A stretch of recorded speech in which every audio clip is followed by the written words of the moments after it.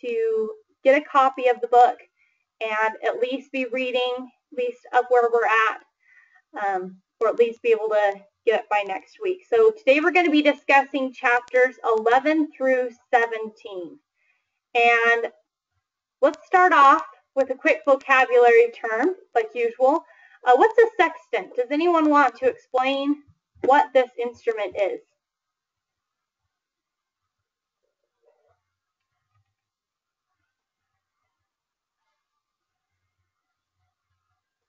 Yes, go ahead, Josh Pipes. A sextant was a tool that sailors used, and they'd stand against the sun and measure how far they were from the nearest coast. Good, good. So it's used for, what is it used for? Either Josh or anyone. Charting latitude? Good. Mm-hmm. Good. So exactly right, and Maria, latitude, exactly right. Okay, so this is a tool that Nathaniel uses quite a bit, right? And right, Jacob is right, because they don't always have the coast. So it's a tool that's used. Sorry, one moment.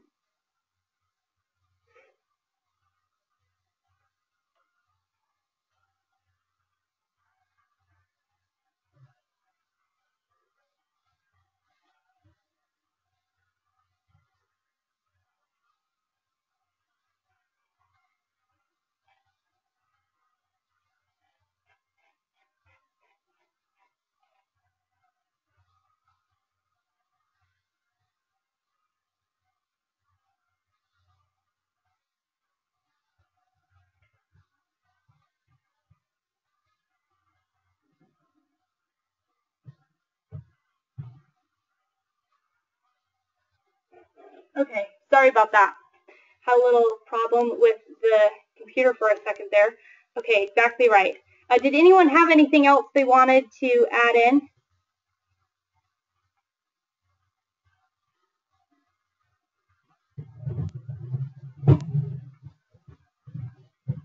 Okay. So we talked about a literary plot last week. Does anyone remember what that literary term was? It was man versus something, blank. Close. Nature and man versus nature is what we'll be talking about a little bit today. There was another one we talked about last week. It was man versus Maria, exactly. Maria got it. It was man versus society. Very good. Very good. Does anyone remember what that means when we use that word or phrase?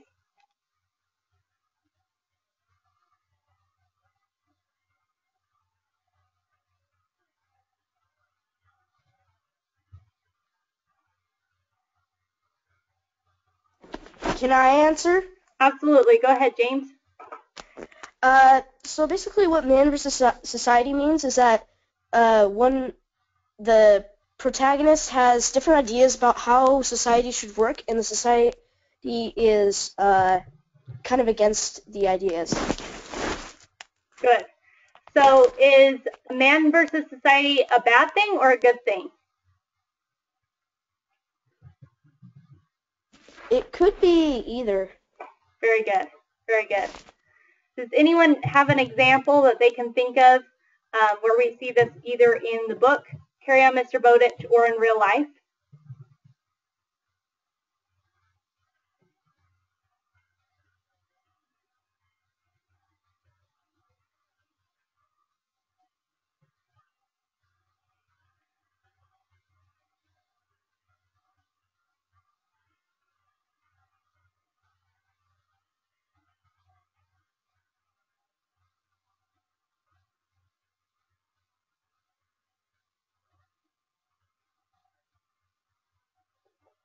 Okay, good.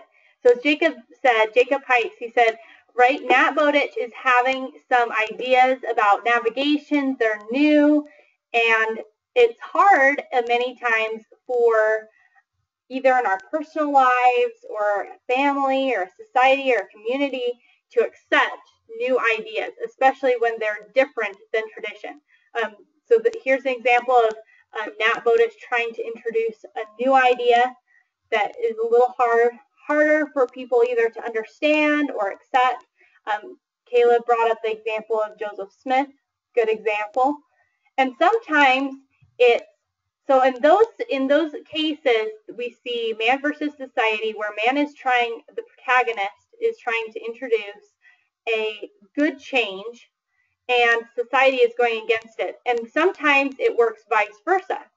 So for instance, during the early 1800s, you have a lot of men who were trying to introduce new ideas about education and government and culture. And society resisted against those because society was founded in large part on the scriptures and on the Bible. And these men were trying to introduce these new ideas. And so in that case, it was flipped. Society had good traditions and good foundations that were in conflict with these new ideas, and society was in the right while these men were in the wrong. And so it can go both ways. Okay, good. So today the literary term we have today is man versus nature. So again, remember, conflict creates the plot, right? Sometimes we look at conflict as a bad thing, but conflict is what produces change. Conflict is and when we become engaged in conflict, that's what can help us become better people. It's that refiner's fire that changes and purifies. There's a quote from Joseph Smith where he said, I'm an individual and I come in contact with all of the evil of the world, and when I do, it refines me, it purifies me, and it makes me a better instrument to be used in the hands of the Lord. Okay, let me just, 1 second. There's a few who want to be made a panelist, so let me just.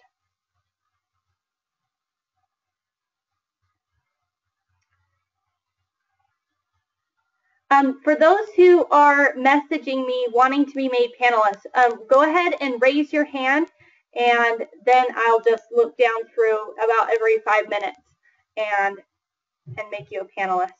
And then otherwise I won't be checking the question box quite as much once the lesson is started. Okay. So conflict versus nature, in man versus nature. So that is the idea that you have a single human life. So specifically sorry, we're getting some echo, so if everyone can make sure that they're muted unless they're going to make a comment. So you have, for instance, in Nathaniel Bowditch, right, you have the insignificance of this one human being against the whole vastness of the ocean. And so it's this really idea of this person's strength, their will to live, their desire to bring order to nature. What? So 1 second, I'm going to go through and find out where we're getting this noise from. What are you saying? Use your microphone. Why? I can't hear you. There we go.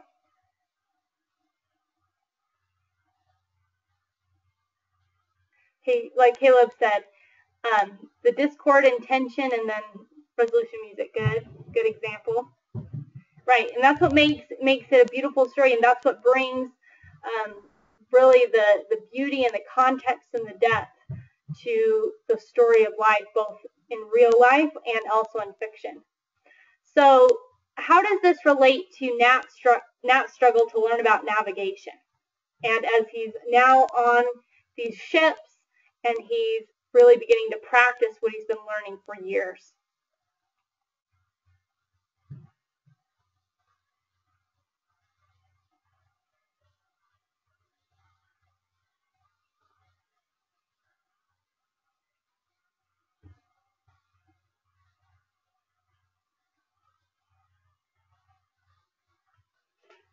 Did Nat have a desire to write? So like Michael said, he really wanted to change navigation. He really wanted to understand how the world worked and use that to save lives. Very good.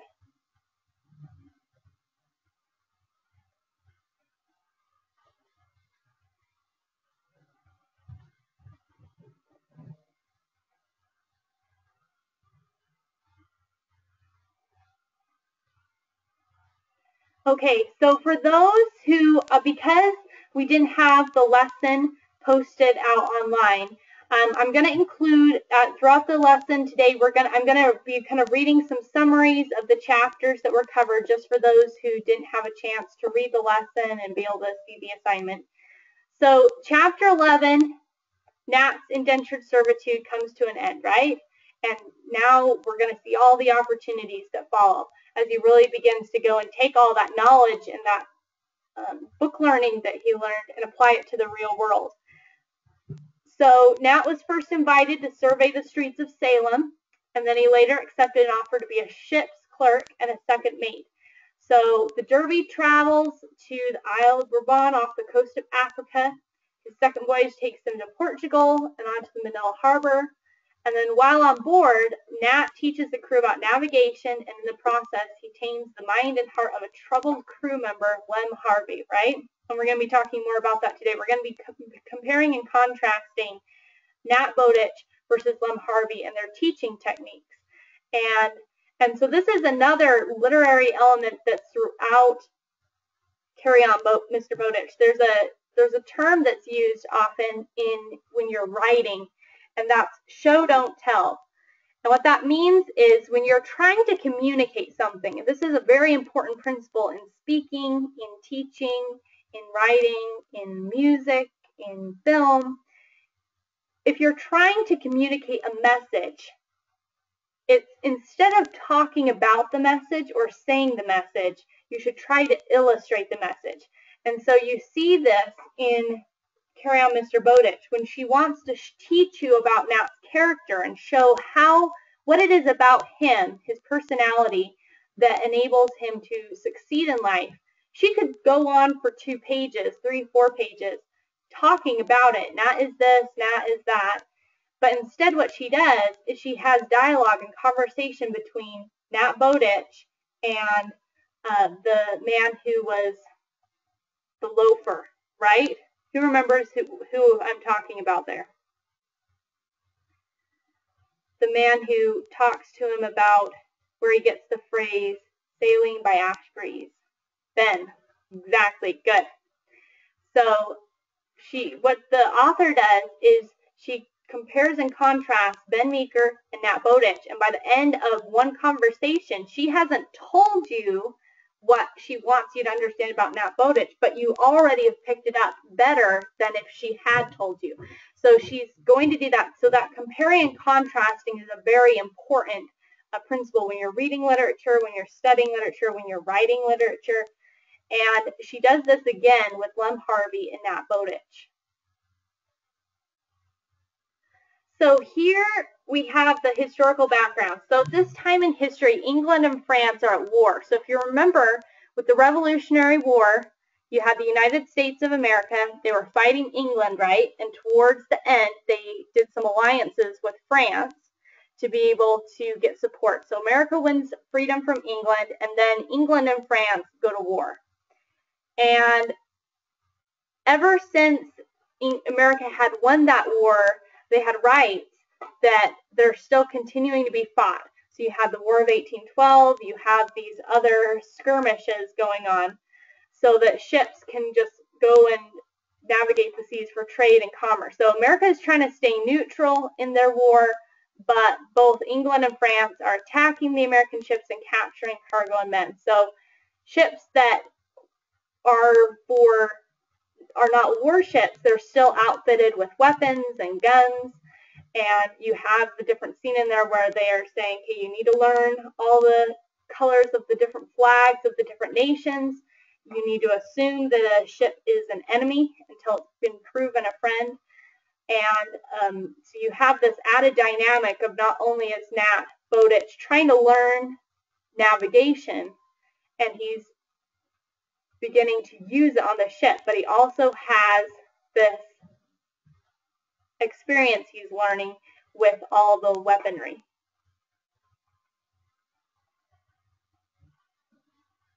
Right, Jacob, exactly right. So you have the 2 countries, you had England and France, and they are both angry at America. And America is trying to play this balancing game between siding with England and supporting England and not making France angry, but then also siding with France and not making England angry and wanting to stay neutral and wanting to not support either.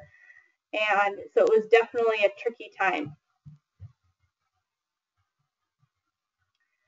Okay, I'm going to go ahead and we're going to skip ahead the review from last week, but just really briefly, if you remember right, Nat taught himself how to read. He taught himself how to speak Latin and French by using the scriptures from the Bible. Really quick, does anyone remember which scripture he used to first teach himself Latin? In the beginning there was the Word, and the Word was with God, and God had the Word, or something.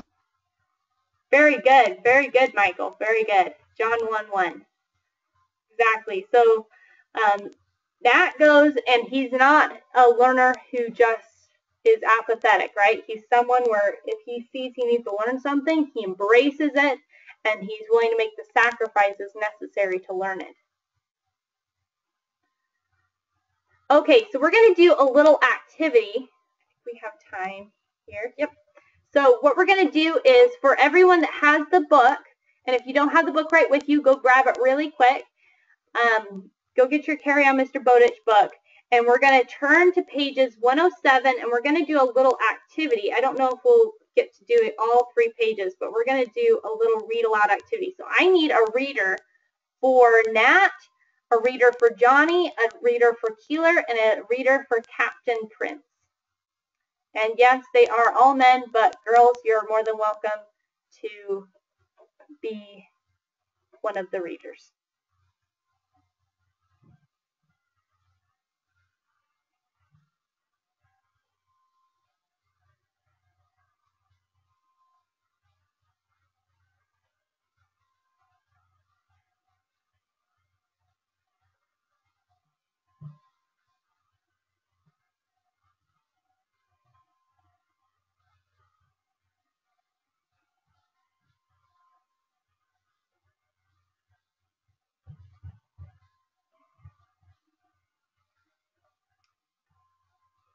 I'm sorry, Griffin, I just saw your question to me. In the future, go ahead and raise your hand, and that is where I will see it a little sooner so that you can be a panelist. Okay.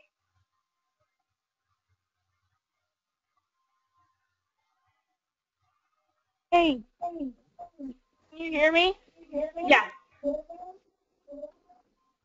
Okay, can I be Captain Prince for it? Yes, you can. Okay, so where are we supposed to be? Okay, one moment. Let's see. So we have a Captain Prince. Okay, Anna, you can be Johnny. I've been Nat. Yes, Nathan, you can go ahead and be Nat. And then go ahead. And those who haven't done it yet, we'll try to do an activity like this more often. So, and then Josh, do you want to be Keeler? Hey, I am not that far in this book. We didn't start on time. Uh-huh. Is that still okay? Yeah, yep. So we're just going to start on page 10. Let's see. Let's actually start with, I will be the narrator. So we're going to start at the bottom of page 106. And so I'm going to start right at the bottom. And so the first reader is going to be Nat. So whoever's Nat, be ready. So it goes, Captain Prince stood watching him. This is Nat. When Nat had finished, he said, How about a lunar, sir? Won't that give you your longitude? oh, yes, okay. Let's see. Nathan, we're going to start actually at the bottom of 106. Sorry about that. I know the screen Oh, says okay, sorry. Nope, no problem. That's my fault. So right when he goes, you are quick at figures. Actually, that's Captain Prince. Sorry. Captain Prince, do you want to go ahead and start?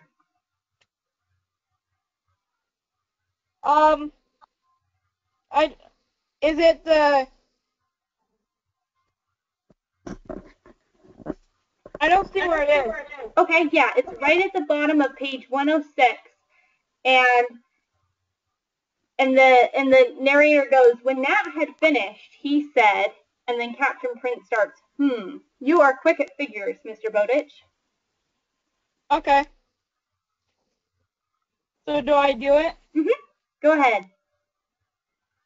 You are quick at figures, Mr. Bowditch. Well, we got our latitude all right. Longitude, that's something else again. I wish parameters weren't so infernally expensive. Nat said, How about in lunar, sir? Won't that give you your longitude? Prince shrugged. Once in a blue moon you can get one, but by the time you've worked out all your computer computations, it's about 2 days later. You may find out where you were, but you'll never know where you are. I don't think the mathematics would take quite that long, sir. I like to try taking a lunar first chance we have. Prince shrugged again. Go ahead, be handy to know our longitude, if we can be sure. He didn't sound as though he thought much of the idea.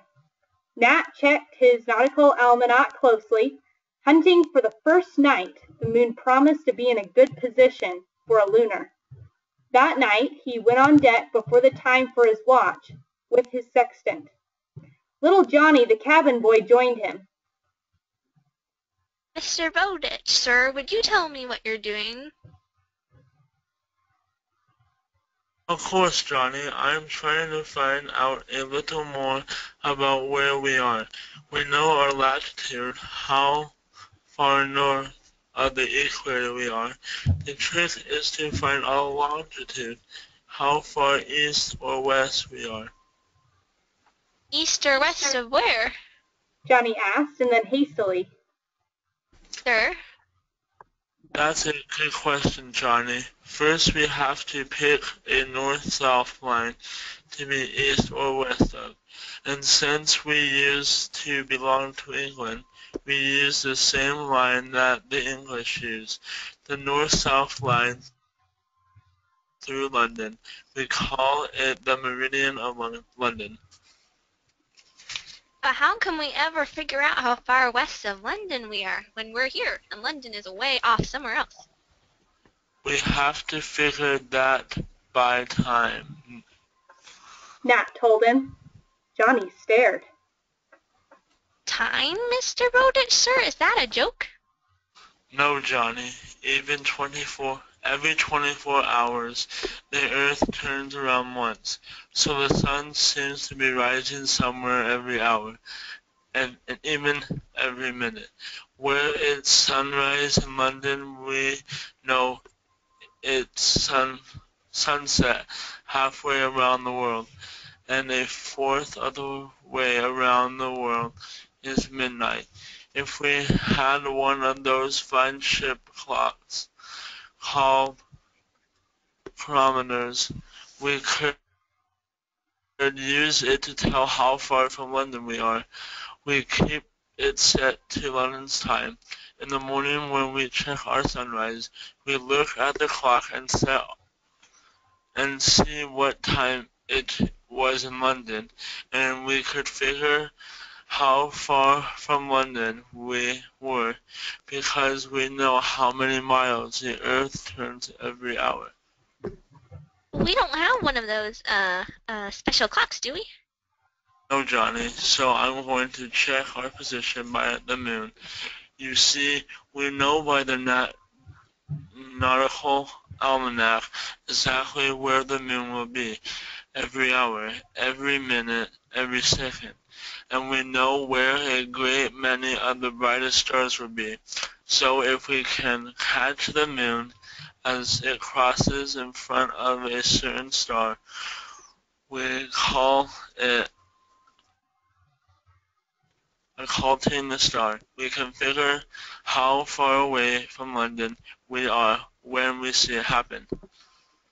That sounds easier. Johnny declared. Nat grinned.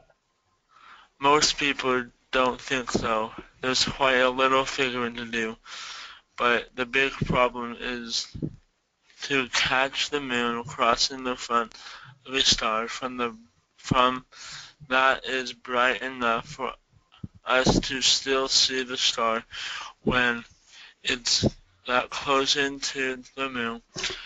There ought to be some better way to work a lunar, but we don't have it yet. Johnny stared at Nat Sexton and sighed. I wish sometime I could look through a section. You can. The moon going to be bright enough tonight for us to catch the horizon. I'll teach you a check Polaris, the North Star. The next night, when Nat came topside before his watch, Keeler approached him. Mr. Bowditch, sir, is it true that you let Johnny look through your sextant, or is the little lover lying to us? He did try his hand with the sextant. Would you like to? Me? You mean me? Why not? But, nothing, sir. That night, Keeler had his turn at hearing about the moon and trying to check the angle of Polaris. And then one evening during the dog watch, before the stars were visible, Nat leveled his sextant to catch the horizon. Johnny was at his elbow. Mr. Bowditch, sir, what are you doing now? I'm sighting a star. Sorry, I'm sighting a star. Johnny turned a puzzled glance to Nat. But there aren't any stars. Yes, there are, Johnny. There are always stars. We just can't see them all until it's dark enough for them to show. When you want to get an angle on a star and we don't have bright moonlight, the problem is to get the horizon when it is light enough to see it, and to get the star when it's dark enough to see it. So I'm starting to check the star while I can still see the horizon, and I'm watching here. I know the star will be when I can see it. Very good. Thank you, all of our excellent readers. Thank you. So why did Nat want to share his knowledge with Johnny?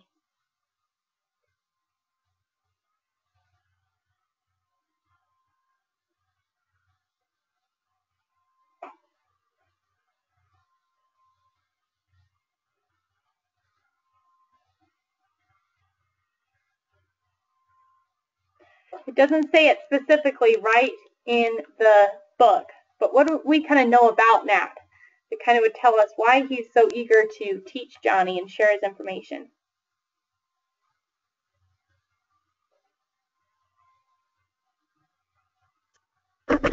He loved learning himself.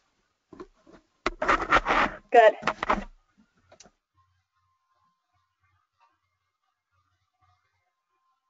Nat probably knows what it's like to want to understand how the world works and not be able to just have someone be able to sit there and teach him very patiently and have the time to do that. Wouldn't you agree? Right. Like Haley said, he wants to embed his love of learning in others. He wants to help them understand that this isn't mysterious and it's not chance, that it's mathematical, it's logical, and this is how you can figure it out.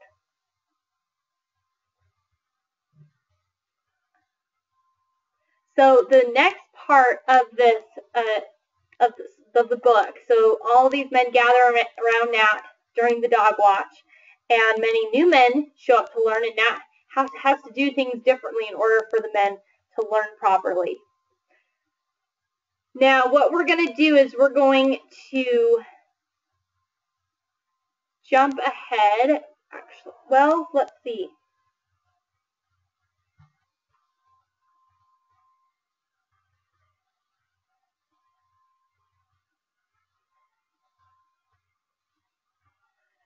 So So for those who read, okay, do you guys want to do another reading activity? Do you want to do another one?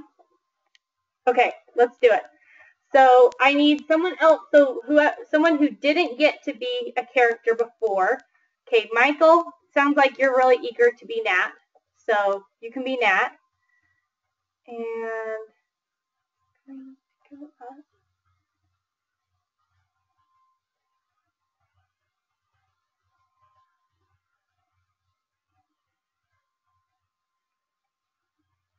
Okay, so Jacob, do you want to be Captain Prince? And Can I be Herbie? yeah. Can I be Herbie? Yeah. Go ahead. Okay. And I'm sorry to everybody. I know this is really fun, and we're going to get a chance to let everybody get a turn. Hopefully, throughout the year, we'll do this a lot. So, okay, so we're going to start on page 110, and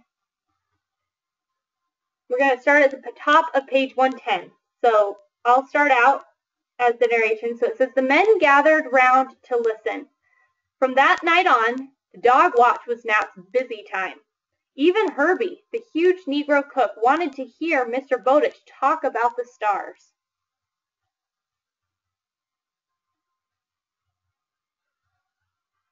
Second.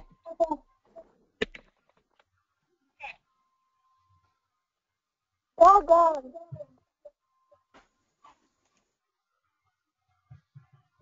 Go ahead and you can skip the little Herbie said or Nat told him down through the chapter. So go ahead, Herbie. Okay. It kind of makes it help think about the stars. Kind of makes you forget about soaking a salt beef till it's 15 to eat, and about smelling the Blige water. He shook his head and grinned. Just think of me learning things. Me. Of course you can. Of course you can learn. Every one of you can learn. But teaching them wasn't so easy. Time and again, Nat explained something in the simplest words he could think of, only to see a blank look on the man's face. Time and again he wanted to shout,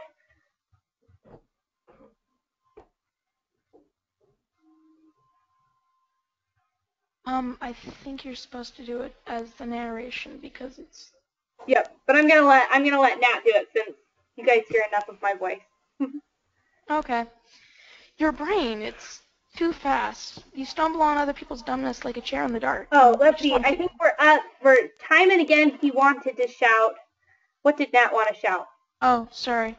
Nope. Can't you understand can't you see? Can't you understand anything? Yes. But he always remembered Elizabeth Boardman and the parallel rulers. He always remembered how she said, your brain, it's just too fast. So you stumble on other people's dumbness like a chair in the dark, and you want to kick something. And so he would bite back his impatience. Slowly, carefully, he'd explain again and again. And at last, he'd see the man's eyes brighten. He'd hear the happy, oh yes, simple, isn't it? And Nat would grin. Yes, simple. When he got back to his cabin, he would write down the explanation that had finally made sense to a man. Just so I won't forget it if I ever have to explain that again, he told himself. After 3 weeks, he had quite a stack of notes.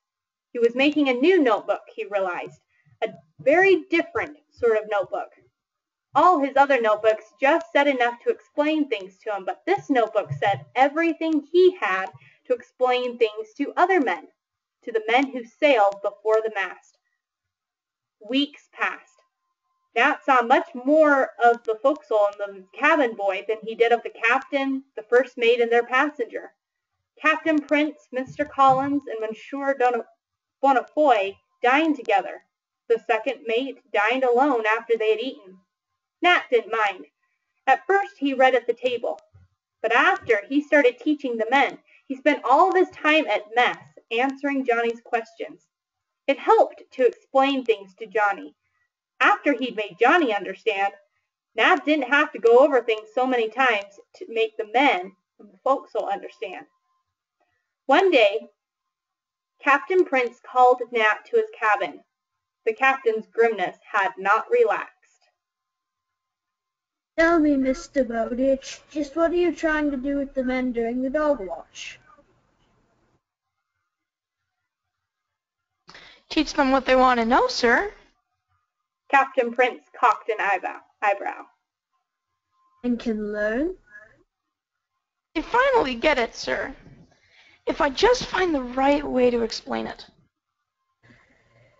But, Mr. Bowditch, why are you doing it? Nat was silent for a moment. Maybe, sir, it's because I wanted to pay a debt I owe to the men who helped me. Men like Sam Smith and Dr. Bentley, and Dr. Prince and Nathan Reed. Maybe that's why. Or maybe it's just because of the men. We have good men before the mast. Captain Prince, every man of them could be a first mate, if he knew navigation. Captain Prince muttered something under his breath. An old business, but I've never had less trouble with the crew. Carry on, Mr. Bowditch. Aye, aye, sir. Someone tapped on the door, and Monsieur Bonnefoy entered, smiling. Let's see, does somebody want to grab Monsieur? We don't have a voice for him. Maria, do you want to be the Monsieur right here? Maria Griffiths?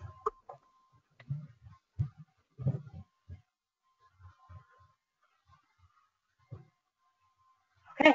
Go. Maybe pick the person who was doing Herbie, since they aren't going to be able to talk anymore. Yeah, I would, but Maria wanted to be a character, so Maria, if your mic's working, do you want to do that?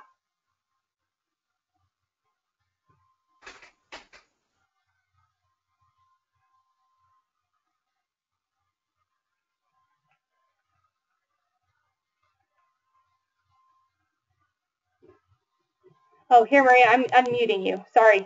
Okay. Okay, so, which page is it? Sorry. Nope, we're on page 112, and it's the second paragraph, and it goes, someone tapped on the door. All right. Okay. I have a confession to make, Captain Prince. I was eavesdropping through the skylights, not by intention. I just happened to be there. Could not help young Monsieur Bowditch. He has the magnificent spirit. It is worthy of French Revolution. Liberté, equalité, fraternité. What do you mean, the French Revolution? Who started all this business of rebelling against kings? We did. We started it in 1775. It took you French until 1789 to get around to it. And then, for the first time since the Henry had sailed, Nat saw a twinkle in Prince's eye. Let's see. Monsieur Bonnefoy apologized. He was so embarrassed and he talked so fast that he had started talking in French. Without thinking, Nat answered him in French. Bonnefoy beamed. Monsieur, you speak French? Why didn't you tell me? I guess I just didn't think of it. Captain Prince roared again. And here I've been expecting all along I'd have to have an interpreter in boardroom. Have you any more tricks up your sleeve, Mr. Bowditch? No, sir, I don't think so, sir. No more languages? Just Latin, sir. I learned to read Newton's Principia. Okay, we're going to stop there. Thank you again to all of our readers, and Maria, way to go. Well, my mom's French, so. Awesome. I'm glad that you happened to get to be the French person. That was coincidence. There you go. So I want to ask a question. Captain Prince makes an interesting comment. He says, I've never had less trouble with a crew. Why do you think that was?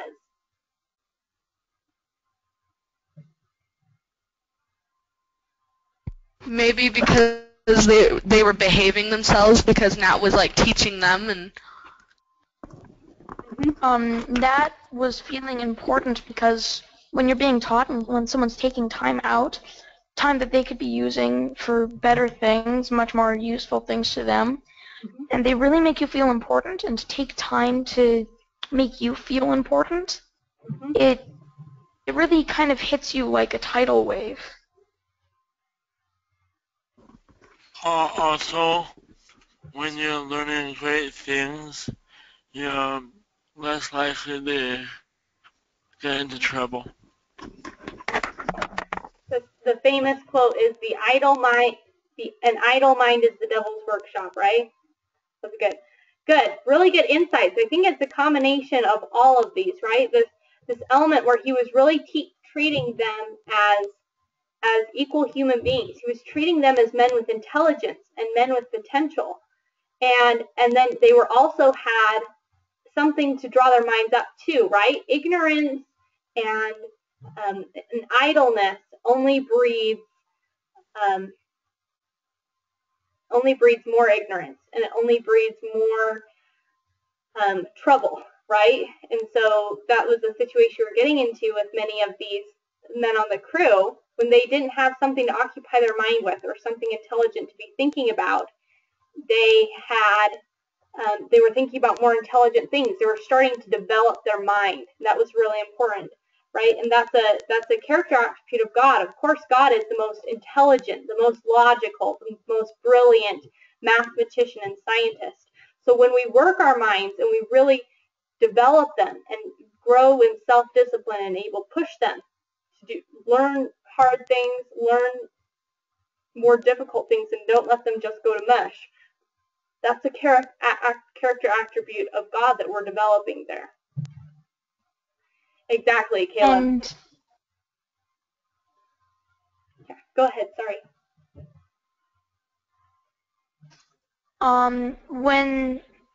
When you notice someone's incredible, that when you really can appreciate someone like Nat for how smart he is, or God for how kind and smart he is, I mean, and then you realize that they're taking time, or that they really care about you. It just, yeah. Good. Mm-hmm. Clean out that back gutter, Darren. Okay. Clean out that back gutter. Oh, yeah. So what we're going to do now is we're going to talk a little bit more about Nat's patience, right, and his long suffering. And that's really what he exemplifies in all of his studies. Yeah, go ahead. Go ahead, Justin. Can I ask a little question? Mm-hmm. Why was it the second mate that they had like the navigational people and stuff like that? Good question. Why the second mate? Does anyone know the answer to that?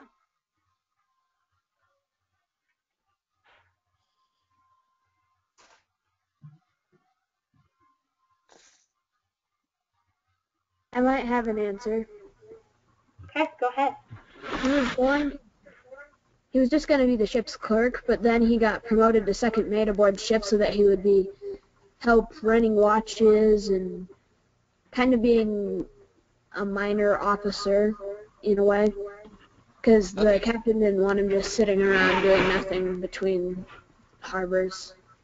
Yeah, that makes sense. Okay, thanks.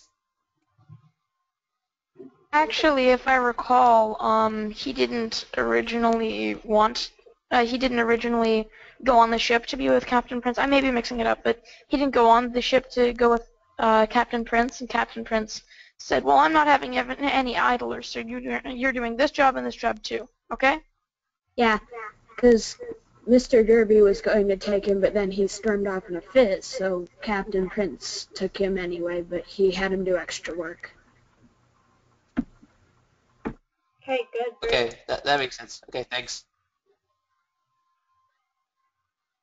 Okay, so let's talk about Nat has a character attribute. So we've talked a little bit about some of Nat's character attributes. Let's talk about his ability to show patience and long suffering. What is long suffering? What does that mean when we use that word or phrase?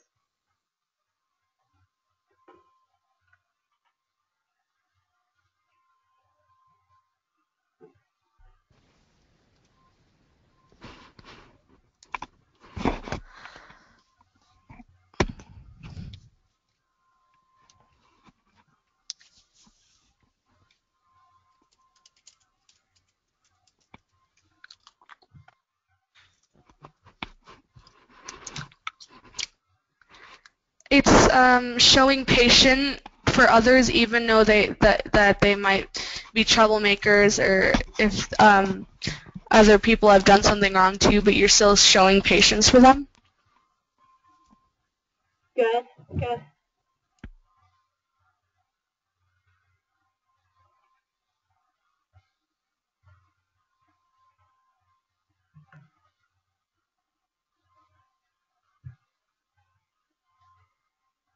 Okay, like Haley said, it means to be persistent, persevere with patience. Now, the two words together, long and suffering, just don't really seem to have the best connotations, right? I mean, how many of us think, oh yeah, suffering, that is what I want to go through today. That is my goal today, right? Hey, But, yeah, go ahead. you are going in and out, like kind of like a robot. There is some way you can fix it because I'm not hearing you well. Okay, are you connected? Are you on a wireless internet connection, or are you plugged in through an internet cord or cable? I'm wireless internet. Okay. If there, I think that may be where the problem may be coming in. If it's possible, by next class to. Okay, let's see. Looks like some others are having trouble. At all. I have trouble too. Okay. Let's see. I'm hearing the other ones though. There were some major problems, and it's kind of coming in and out. Okay. Let's see. Okay, is it still cutting out here? Here, I'm gonna do a test. Well, it goes off and on. Mm-hmm. But you're good right now. Okay. Let's see. I just paused the sharing the screen so that maybe if it's not trying to keep up with the PowerPoint slides, that would possibly be better. Oh. Okay. Wouldn't that ruin it though? I'll put play when I switch to a new slide. Okay. Pause it again. So if we're talking about something and it's out of sync with the slide, then send me a little message, and that's probably why. Okay. So how did Nat show that being patient with others, especially when you're in a teaching situation, makes a difference?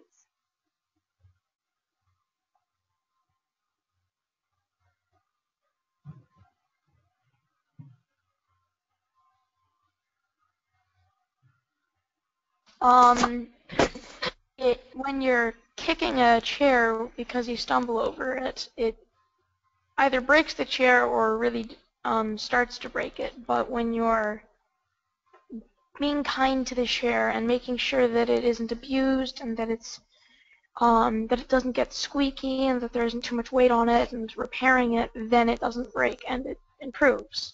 And people are similar. Good. I help teach gymnastics to kids that are like 5 and 6 and stuff, and they have a hard time understanding. So it's hard for me because I've done more advanced gymnastics, and I have to slow down and make them understand and get into more fine details. And sometimes it's frustrating because you're just like, why don't you understand? And I totally understand where Nat is coming from. Mm-hmm. Thanks for sharing that, Megan. Being the oldest of 6 children definitely comes with its experiences like this when you're trying, especially with my sister that's 2.5 years younger than me, because my brain works really easily in math and things, and hers doesn't. So when I'm trying to help her with math, I'll be like, why don't you understand this? I'm explaining it perfectly. This is exactly how I understand it. And then my mom will be like, well, you got to think that she thinks differently. So being patient just kind of makes it so that they feel confident, because when you're impatient, I know a lot of the time I'm like, why don't you understand this? This is so easy, and that makes them feel dumb.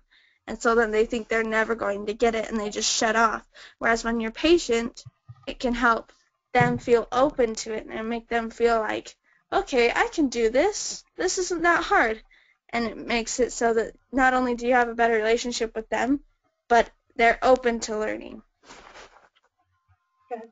Thanks, Haley. Thank you. So what is the common thread we see with when people tend to have more patience, more charity? Where does that come from? I'm going to point to a scripture. I think that it kind of reveals this. Doctrine and Covenants, section 121. It's this scripture at the bottom of the screen. Looking at that verse, so the verse says, "Let thy bowels also be full of charity towards all men, and to the household of faith. And let virtue garnish thy thoughts unceasingly. And then shall thy confidence wax strong in the presence of God." So where does charity and the ability to really, because if you think about it, Sam and Lem Harvey, comparing and contrasting, they both had a different level of self-respect or confidence. Would you agree?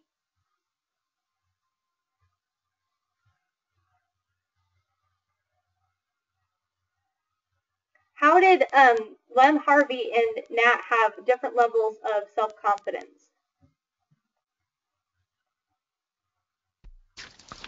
Well, Nat had like patience for the people he was working with, while Lem was like shouting at people and bullying them and like being, "Oh, you're so stupid. Why don't you do this?" But Nat was like patient. He tried to teach them the best way possible so that they didn't feel bad about themselves. Mm-hmm.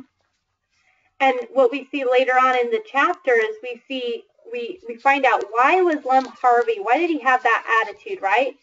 Lem Harvey was insecure inside, right? He struggled with knowing his own failings. He struggled with weaknesses he had, and he was insecure, right? So where does confidence come from, right? You'd have insecurity on one hand, and confidence would be the other end of the extreme. So where does confidence come from, as we learned from this verse in Doctrine and Covenants? Just do your homework, please.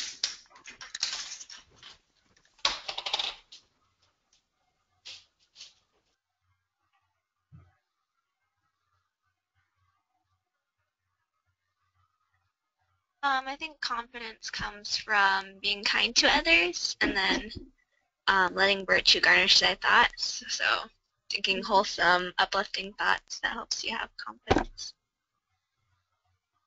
Good, good. Okay, Haley said God, right? Now how is this different from what you might be taught in the world?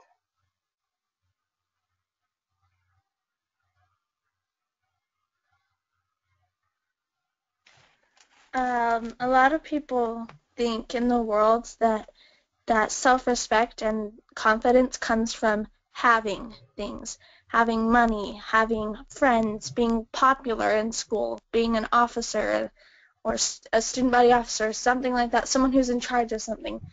And they don't realize that even though maybe you don't have those things that some people may have, if you're confident in the Lord and confident in God and confident that you are a daughter or son of God, then you have, I would say, even more self-respect and confidence than those people who maybe seem like they're the most confident people and the most popular people in the world. Good. I'm going to share a quick story and then we'll close with this. My brother plays basketball, and while he was in high school, he and his teammates were getting ready for they were getting ready to go into this big competition, and so they're getting all prepared, and they noticed that one of the most popular guys on the team, one of the most popular leaders, he was just sitting over on the side by himself. And, they were going up, "What's wrong? Hey, you want to come over and play?" And he was just kind of just shrugged them off and was just sitting by himself. And my brother was thinking, that's strange, that's odd.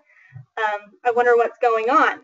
And later it came out that actually this young man on the team, he had really been suffering from some deep insecurities and had actually been contemplating and even attempted suicide.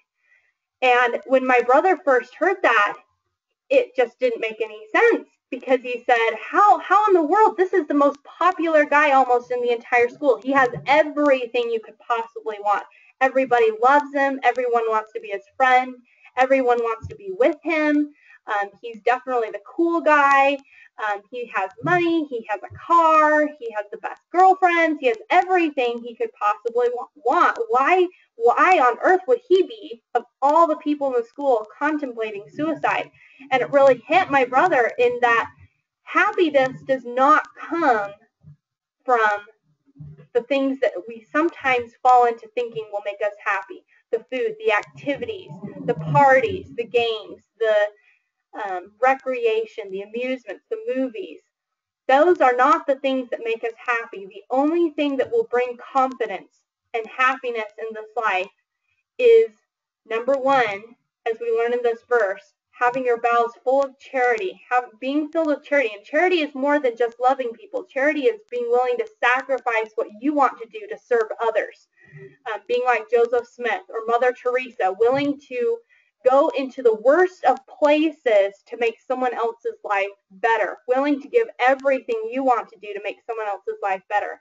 And then two, having virtue garnishing your thoughts unceasingly. That's more than just doing the right thing. That's thinking about the right thing. That's loving the right thing. That's investing your entire life in doing what God wants you to do. And to whatever degree you do that is the degree you'll have confidence. And really, I think that's what you see with Nat Bowditch's life. He has character traits that are character traits that God's commanded us to exemplify in the scriptures. And if we don't have, and if we are not living those principles, if we are not living that lifestyle, we won't have that confidence. And we can try to turn to any other methods and tricks and games and activities and challenges and competitions, anything else that we might think might boost our esteem. But at the end of the day, nothing will come close to living a clean life. And so I'm just going to close with that story. Could I get a volunteer for a closing prayer?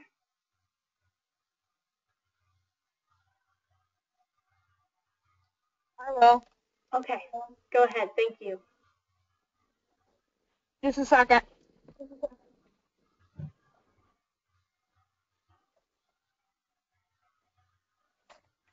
Okay.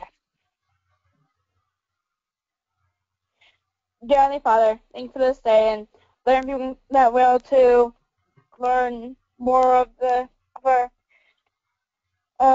what we need and want to learn today, and please let us everyone to have a good day and stay turn the rest of the day, and please let us everyone to have a rest of the school day, and stay in the name of Jesus Christ. Amen.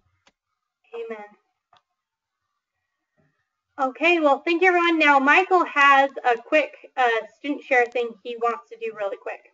So if you need to go, you can go, but Michael will go ahead, and then I will be on for probably about 5 or 10 more minutes afterwards if you have any questions about homework and Canvas and lesson and everything like that. Okay, go ahead, Michael. Yeah, so